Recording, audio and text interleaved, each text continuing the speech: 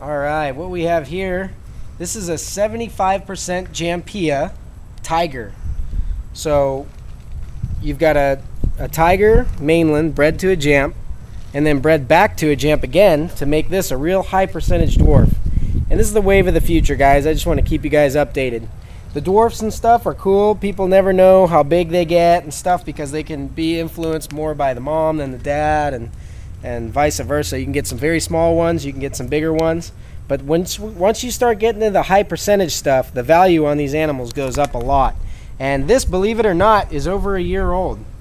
And these are going to be some tiny, tiny little tigers. I have a pair of these guys. Again, these are from Jampea lines.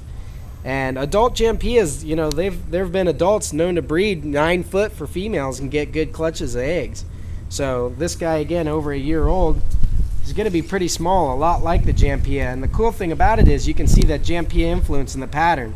Real pinstripe borders, wide white dots down the side, real cool looking, bright white bellies. So they look unlike most tigers that you see.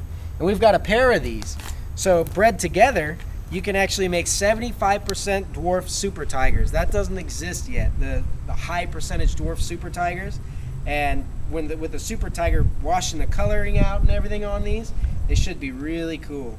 So a lot of the high percentage dwarf stuff, guys, when you ask what's the value on the dwarfs and what's the size on them, you know, the value goes up and the size goes down as you get higher and higher percentage dwarf, like this beautiful 75% Jampea tiger.